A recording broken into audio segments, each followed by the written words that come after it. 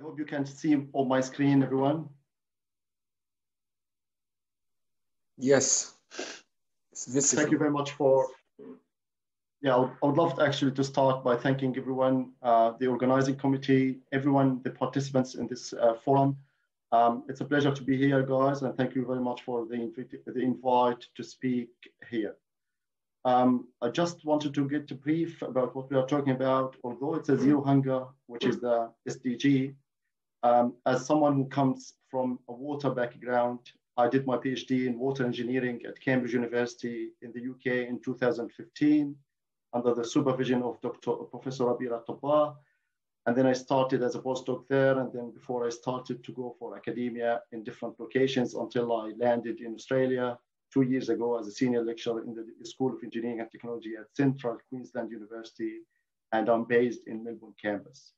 It's almost like 9:30 here in Melbourne. So good evening for everyone, or afternoon. And in today's talk, I'm going to, as someone who comes with a background from the water engineering, I'm going to try to see, to put my input here, although I'm not like a food guy, but I think there is much to do about water and food.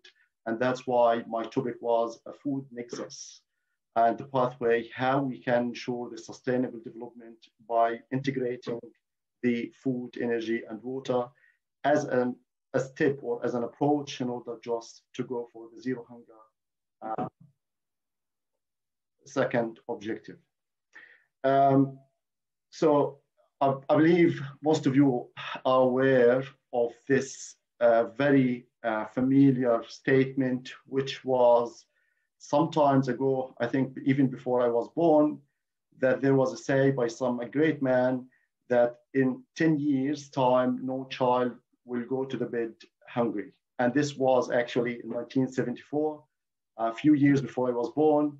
And I think what we witnessed right now is something completely different, because we ended up today, as recent statistics talking about 800 million people are going to the bed every day while they are still hungry.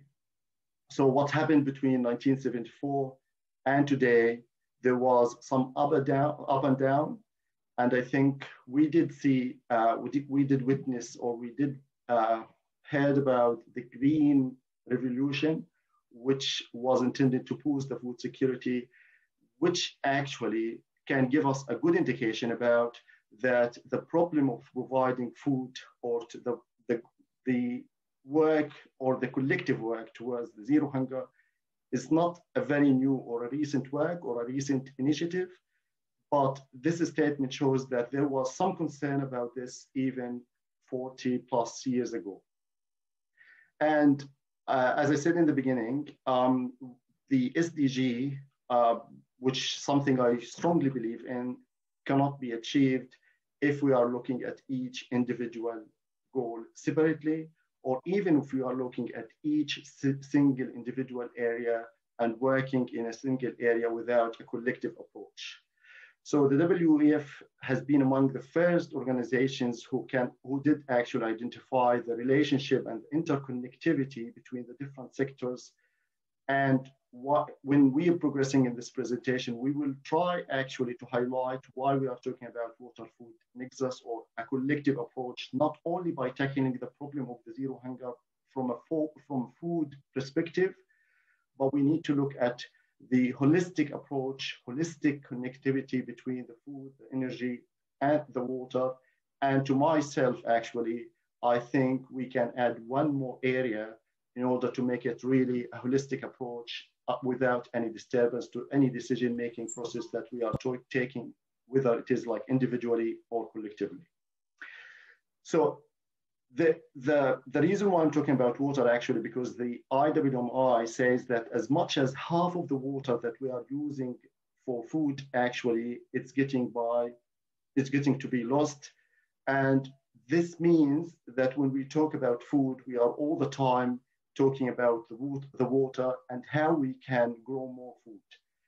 Although the definition of the problem of starvation or of lack of food around the world, it doesn't actually address or doesn't even say that we have a shortage in food, but it rather says that we have enough and rich resources or rich food.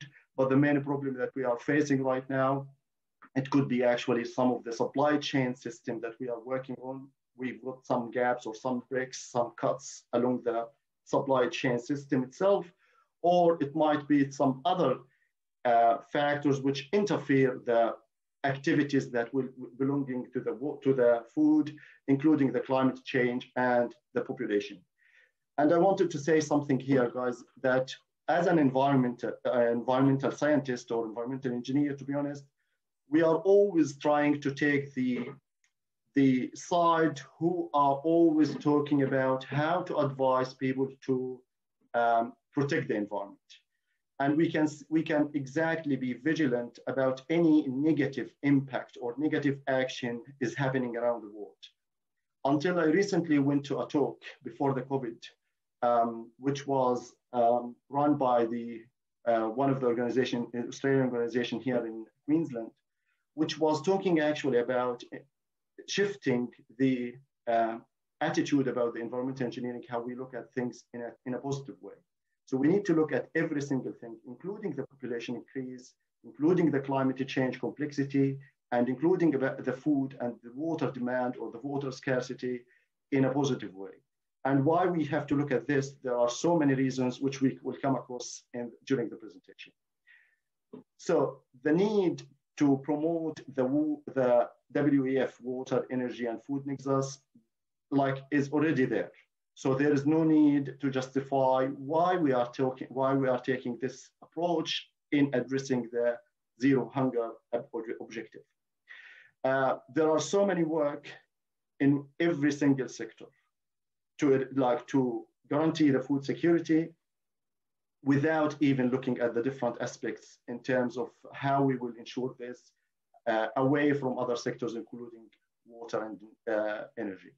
So as you can listen to my words here, the most frequent word I'm using here in terms of the nexus is the water. And that's why when we started in 2014 by Hamdi, this is a resource where I got this figure from. You can look at the water, availability of the water, or the water security was in the core of the whole nexus that we are talking about. And I think this might upset some people who are working in the food industry or who are working in the energy industry, because they think that water engineers, and I can always notice this kind of language among the other sectors, that water, they think themselves are the central of the whole nexus. And I would agree and disagree in the same time about this, because I believe that from water perspective, as a water engineer, I would say, yes, water is it cannot be treated as a good. But at the same time, I totally understand where this upsetting view is coming from when we talk about the food security and energy security, because at the end of the day, even if we have enough water in the land, this water has to go for different purposes. And I can't see any other main objective to put the water, to invest the water, if you have it, in promoting the zero hunger objective. So what we are talking about, the water, energy, and food nexus here, is that we can see that there are some increasing demand with occasional poor access to one or more area. And this is exactly applicable to the food problem. We, as all the researchers and all the statistics says, that we have enough food, which can be actually enough for the whole globe. The main problem is that we've got really a problem in the attitude about farming and about landing. We've got many cuts within the supply chain, how we get the food from the farming areas into the stores and then to the households. And this is kind of a complex circle, complex system, depends on, it's significantly varying from one area to another. If we look at the development, even this actually was addressed by different researchers about the attitude of the farmers. Farmers themselves in a developing country, they behave differently from farmers in well-developed countries. While the farmers in developing countries or in poor countries are driven by making money out of their products, I think the other farmers might be like having different initiative or different intensive why they are doing this. So at the end of the day, we we we don't have any issues with the resource itself or with the quantity itself, but it's more likely with the supply chain, with the system, with how we manage it, and how we are looking at these things as a global issue rather than a single thing. The other thing which could be a big threat to the water energy nexus is the political conflict. And I put here some of the examples at the end of the slide between with looking at what's happening right now between different countries, including China, Australia, China, US, and even the Gulf tension. I can't see anything coming out from these all conflicts other than very negative impact to the agricultural sectors. In Australia, maybe you are aware about the increasing tariff of all the products that are being exported from Australia to China because of some political background.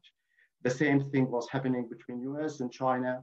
And then the recent tension in the Arabic area, which was leading that there are so many strict measures and like even changing the rules of exporting and importing, the trading agreements between Qatar and different areas. And the reason I'm talking about this because I wanted to show that it's not location specific, it could happen at any point of view. So what we can get out of this, rather than focusing on the water as the core of the whole nexus, we have to go for a paradigm shift. We don't, like we keep talking about shortages in oil, like we started in the 80s talking about like forestation. And then we later on, one decade after that, we started to talk about oil crisis. And then we found that we've got like renewable energy. So oil crisis is not a crisis. And then we started to talk about water in some recent years until today. And I think now we are talking about soil stability. And I'm not very sure what will be the next problem that we are talking about. So we, as I said in the beginning, as environmental engineers, and I hope that this is a shared view with other scientists from different disciplines, that we need to start to think about things differently, rather than looking at things and we've got like a solid history advising us that what we are doing right now could be relevant. And this is exactly what we should have to change, what we should have to do in order to change our view towards the food itself.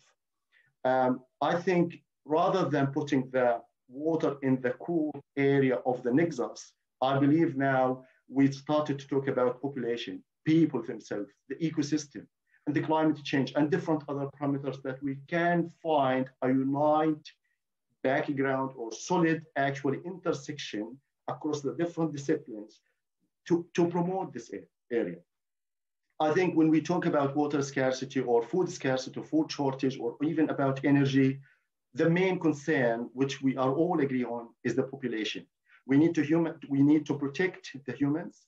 We need to make sure that we are providing them a decent life, or at least a minimum requirements of a decent life in order to grow them. And I think if we put this in our core area, every aspect, how we can correlate one area to another, is going to be an easy task. But we need to agree, while we are looking at the collective approach, not about our departmental interest. And I wanted to raise an example here, guys. In one of the countries, which was recently 5 years ago, the reason why we are talking about Nexus as a comprehensive approach, in one country, there were more than one department or ministry.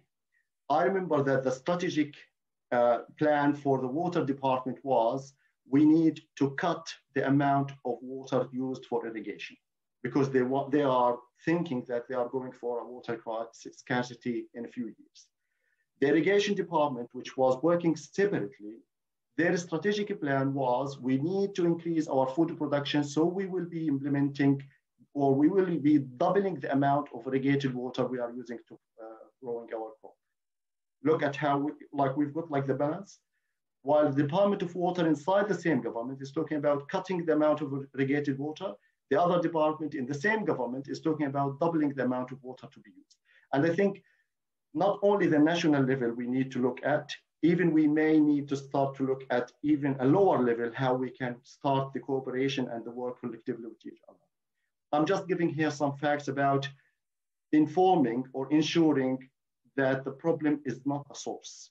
how much we are, like in UK, for example, we have got about 8.3 million tons of food and drink each year being discarded. And the same, or most likely the same is happening across the US.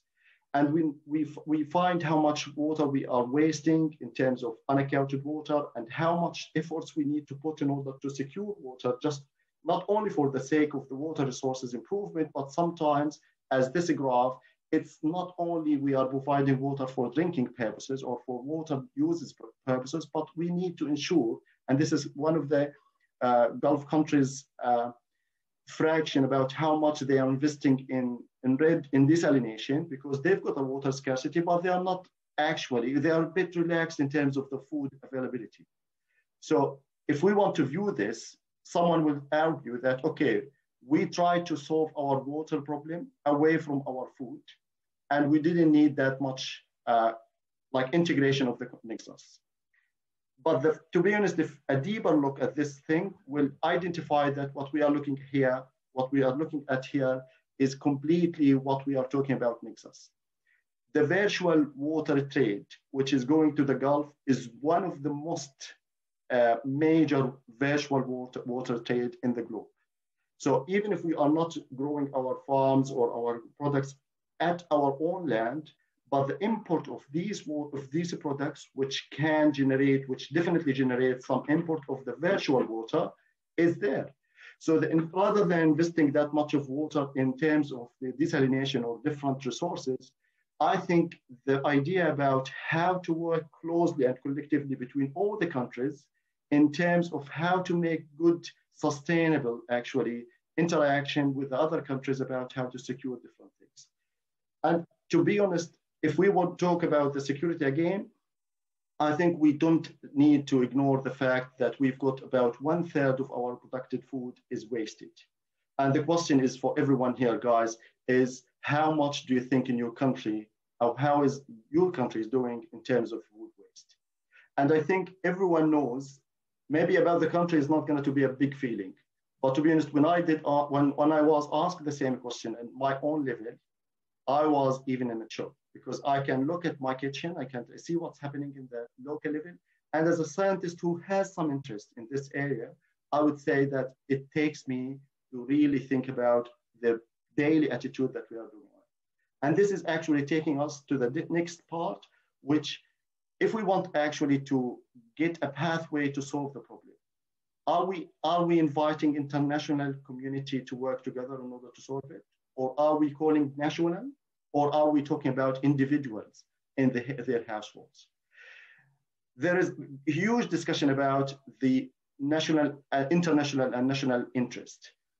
I think the examples that I've just given about Australia and China, or the US and China, or the Gulf area, it does actually show that it's more likely that we might be facing a really conflict of interest among the nations, or even inside the local nation, by the example we talked about the different departments within the local government. And this is exactly can lead us, which might not be the optimum case, but at least we need to start from a point which I would suggest that we can start from a bottom-up approach. Bottom-up, which means that we need to start from a local household. We need to look at what we are doing, how we are doing, and where we can improve.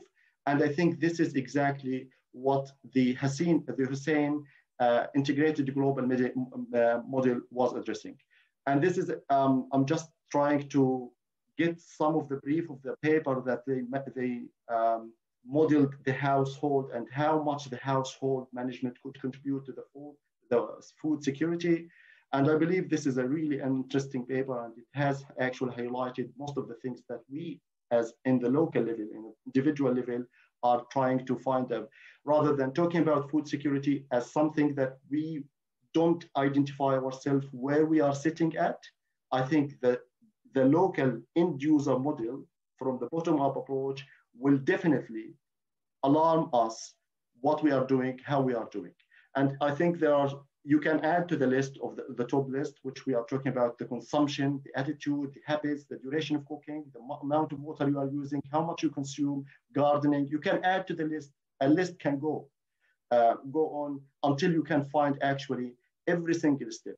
And I think this exactly will alarm us and will tell us where to start from, rather than just keep talking about different things. And I think the results or the outcome from the model, for what we are doing right now, where our shifting interest should be in a few years. And I guess if someone wanted to model this, rather than saying about 2050, it might be like 2030, the need actually to grow vegetables and foods, to be like self-dependent, and to look at the food waste. Because from that model, I think the outcome was showing that the amount or the daily behavior, and it doesn't make big difference from a poor family to a rich family, but it's a percentage of the national income, of the local income for each family.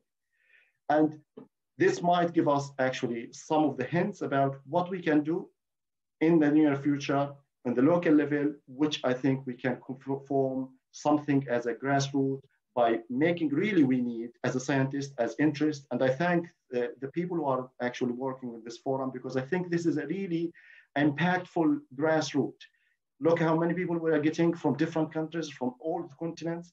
And I think everyone now have the responsibility to be an ambassador to promote this and to start to look at the issue with their neighbors and their close circles about how to address these issues, and to start having an action rather than waiting for the governments or for the international United Nations, whatever.